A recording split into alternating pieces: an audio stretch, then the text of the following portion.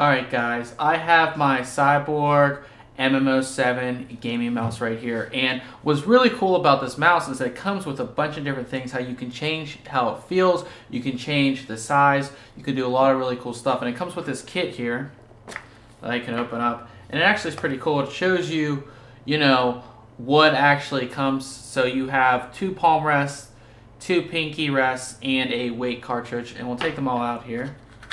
So here's one of the palm rests, and you can see this one actually has this nice hard coating on it, and then you have this one which actually is a little higher. So there is one installed on here, and then this one actually makes it a little bit higher, so when you're using the mouse, if you want a different type of feel, you can put this one on. And then you have 2 different pinky rests. So you have this plain one right here. It's like, just a plain, just how that one is. And then you also have this one right here, which also has that harder coating on it, just like this one right here. Now, to install these and put everything on is really easy, which I'm going to show you. Also, there is a weight cartridge here that you can use to hold extra weights. We have all of our weights installed already, but I'll show you how to take those out as well, but this also comes with it. One of the biggest things with mice is actually how they feel, how comfortable they are. And with the M.M.O 7, you can make certain adjustments to really fit your style, how you like to hold the mouse. And one of the easiest features and one of the coolest features that I like is you can adjust the length of the actual mouse. And to do that, there's this little button right here. You can see me pressing it in right there, and this is going to allow you to adjust this back palm rest to if you want it long, if you want it really short.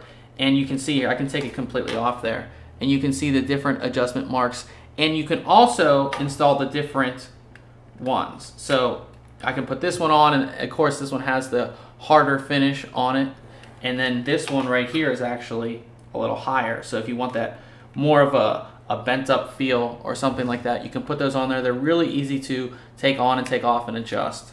So we'll put our regular one back on, and again you can see how easy that is.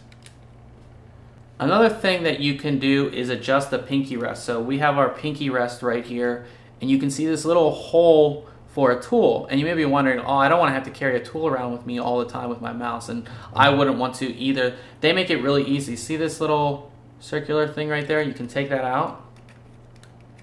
Go ahead and take it out, and this is our actual tool to remove that. So to do that, all you have to do is simply go ahead and take this little screw out,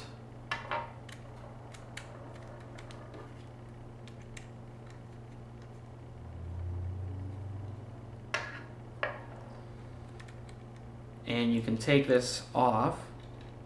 And again, you have 2 different ones. You have this one that makes it kind of like the same as the one on this side. So it easily just goes on. Just like that. And then we can lock it into place. And then you have this one, which is just a little different. It has the harder rubber on it. Let's see if I can get it in there correctly. There we go. And then all you would do is lock it into place with a screw, and again with the included little tool right here. Another adjustment that you can make is moving this actual thumb rest on this side up or down. It's really cool. All you have to do again is take your tool here, and there is this little spot right there, and what you do is you put it in there and you can move it. So if you guys can see this, see it moving here, and you can move it up and back.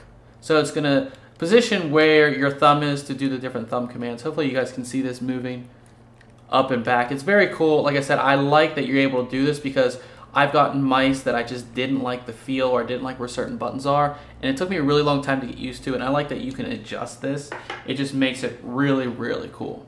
Finally, you have your weights, which are actually on the bottom right here, and you can actually remove these pretty easily. There is 1, 2, 3, 4, 5 6-gram weights, and to do that, you slowly unlock this. It takes a little bit here. There we go. You unlock this little back piece right here, and you can take them all out. So make sure you don't lose the spring that is in here. take this out here, and the spring comes off. Make sure you definitely don't want to lose it.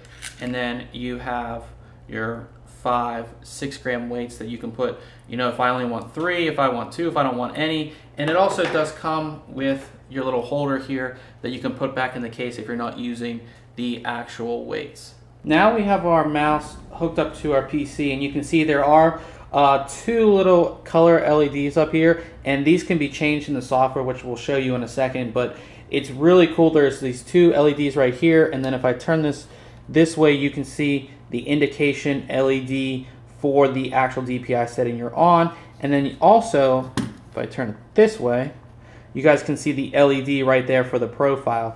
And switching profiles is actually really easy. You just hit the profile button, and obviously it's going to change to what profile you want to be on. There's 3 different settings for the 3 different profiles. Another really cool feature is Action Lock. That's going to enable a button to be pressed down at all times without you actually having to hold it. This is really good for games like World of Warcraft or an MMO where you're traversing a lot of land and you don't want to continuously hold down a button.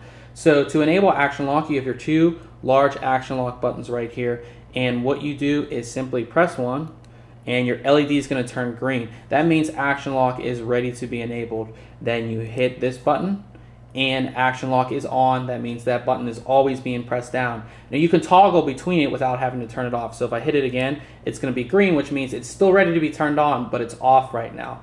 And then I can hit it again and it's back on. Now say I don't want to use Action Lock anymore, I simply hit the Action Lock button and we're back to normal presses, normal clicks and everything like that. Very easy to use. So here is the software that comes included with the Cyborg M.M.O 7 gaming mouse. Very easy to use. So on this main page, it tells you a little bit about the product and everything like that. There's a link to their blog right here. Everything pretty basic on this front. Now you go into your settings here, and you can set your 4 DPI settings. So your 4 DPI settings can easily be set here to what you want. All the way from 25 to 6400 DPI, and it's in 25 DPI settings. So every 25 DPI settings you are able to set, which is very, very cool. You can set your precision aim too. So precision aim is something that we've seen on a couple mice, and what it actually does is whenever you hit this button right here on your mouse, it's going to slow your cursor down. This is going to be good for if you're playing a shooter where you're being a sniper or you want to get that awesome aim when you're ready to get that headshot. You hit that, it slows your cursor down so you can get right on the head for your good headshot, and you can set how you want it to, how fast you want the cursor. It's default set at 50%. You can obviously change that. The lighting is also very cool, so you can set your default, your Action Lock off, and your Action Lock on LEDs for the top of the mouse. And again, you have a wide variety of different colors to choose from, and you can also set it by RGB if you want. So it's pretty cool. I like that you can change the colors to whatever you want. Maybe you know, if you wanted to match your case or however you want to do it, you can do that. Let's get out of there. You can go into programming. So you have your 3 different profiles, mode 1 through 3, and then you have your mode 1 shift 1 through 3 as well. So you can set all the different modes, and you can select what each button does here, which is very cool. All the buttons can be put to whatever you want, and if you click over here, you can see your side buttons as well, so you can program all those to do whatever you want.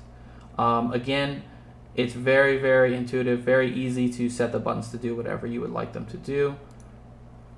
And finally, you have your support, which just tells you, you know, download drivers, game profiles, programming manual, contact us, everything like that.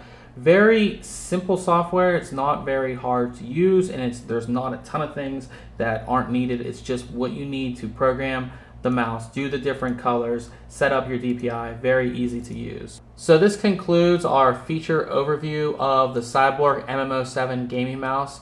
Check back very soon on thinkcomputers.org for the full review. And remember, if you like our videos, why don't you subscribe? Catch you guys later.